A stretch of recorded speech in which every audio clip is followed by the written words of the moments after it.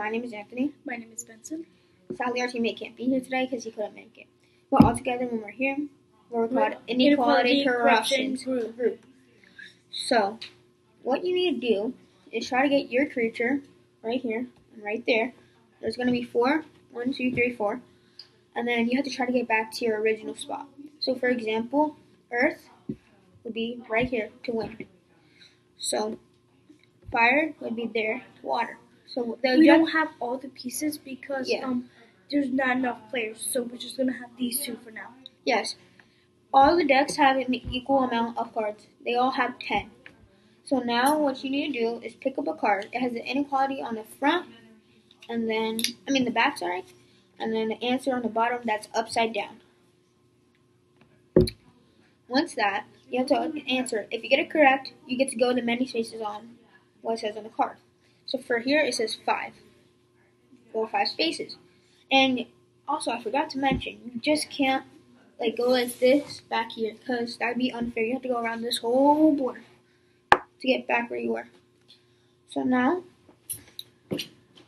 what you need to do as well, if you get on a bonus, you either get a bad one or a good one.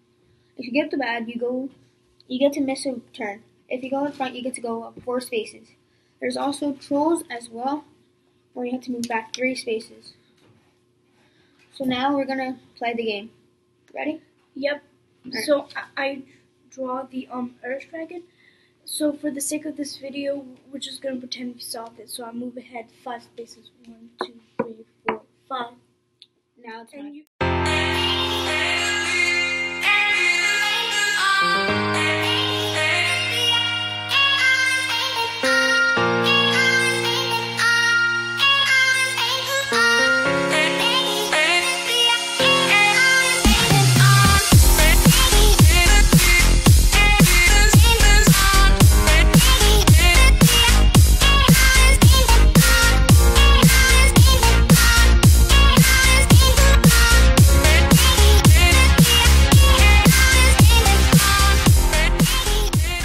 Overhead 4 spaces.